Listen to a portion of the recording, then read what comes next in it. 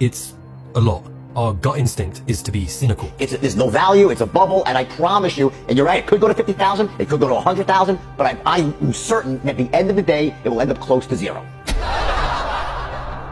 How could a virtual currency, something that was once literally labeled magic internet money, be worth so much? Where is the intrinsic value that this thing provides to the world? That's the first question that everyone almost always asks. It's only when you're presented with an understanding of the technology and philosophy behind it all that you realize you've been asking the wrong question all along. We've covered some of this in the first part of the series, but to recap, Bitcoin is simply a bunch of transactions on a ledger that tell us who sent what amount of Bitcoins to who, in the same way a bank stores all the transactions you've made from your account. With a bank, however, each transaction is validated by the bank themselves. If you try to send $100 to a friend when you only have $50 in your account, the bank will notice that this is an invalid transaction and reject it. The bank is a central authority.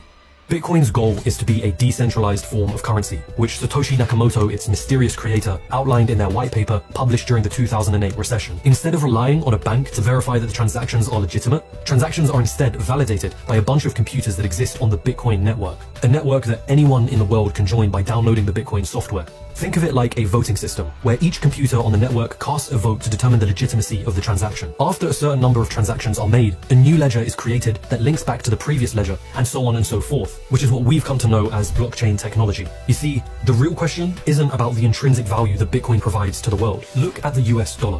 What gives it value? Take a second. Think about it.